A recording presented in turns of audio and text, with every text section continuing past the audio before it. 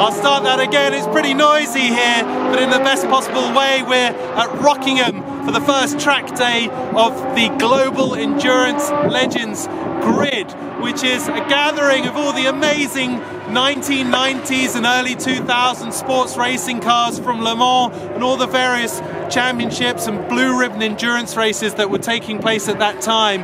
And it's been galvanized by Jarrah Venables, who's over the last year or two beavered away to get enthusiastic owners to come together to put together some demonstrations at various track events this year with an idea of the first races taking place next season. But this is a really interesting category for a gentleman driver, an amateur racer or a collector, because for the first time since these cars race officially in period, there is now events that you can actually do something with.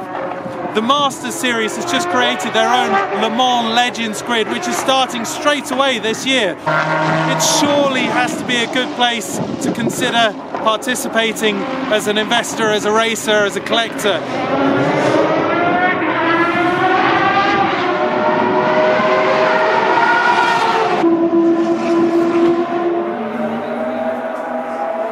Here we go.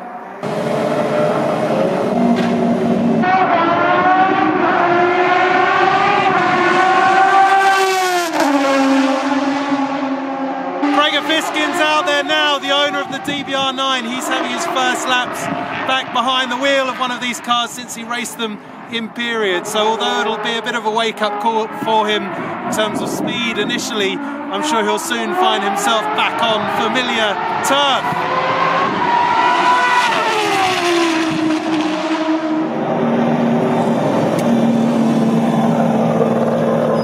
I forgot how exciting it was.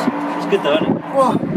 Got a lot of power. Oh my god, it's very exciting. Gregor then very kindly invited me to have a go in his lovely DBR9, and of course I jumped at the opportunity, but it turns out my onboard camera decided that it was slightly less keen. Sorry. So instead, let's take a ride with my former Aston Martin teammate and two-time Le Mans winner, Darren Turner.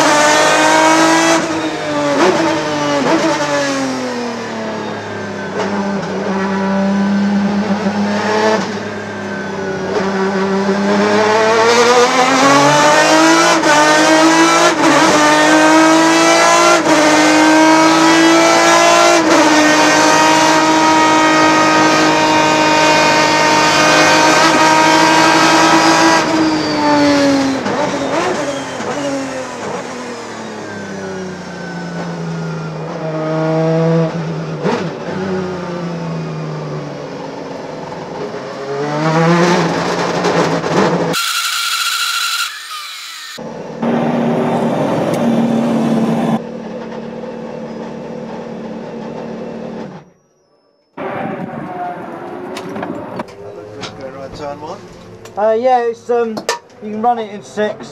It gets quite loaded up with the steering through there, and I'm not sure with this tyre what you can actually get with it.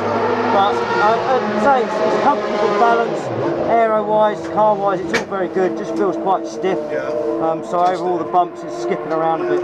But yeah, it's easy to drive.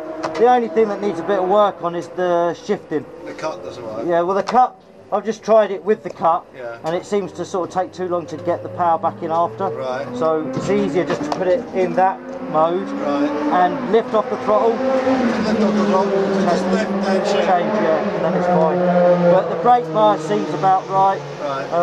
Aero balance is fine. It's all right to drive actually, just a bit too stiff for this track really. So. Sounds glorious going round. It's great in here, absolutely lovely. So, not slow.